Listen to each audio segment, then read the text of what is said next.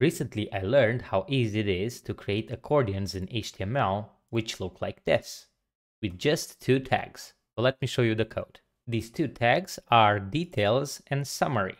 So this is how it works.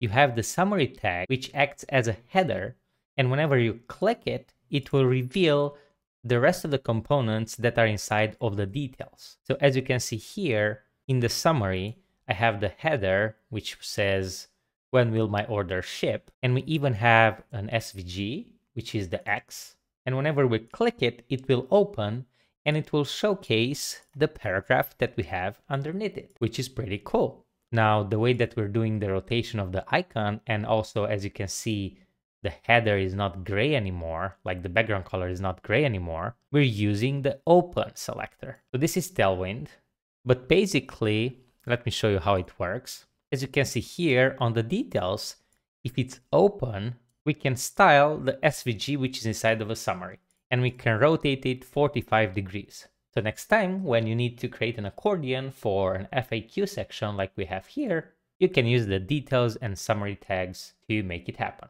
I still need to figure out how you can nicely transition between the two states. I'm not sure if it's possible, but if you know, let me know. If you want to check out the code, I'll put a link in the description below.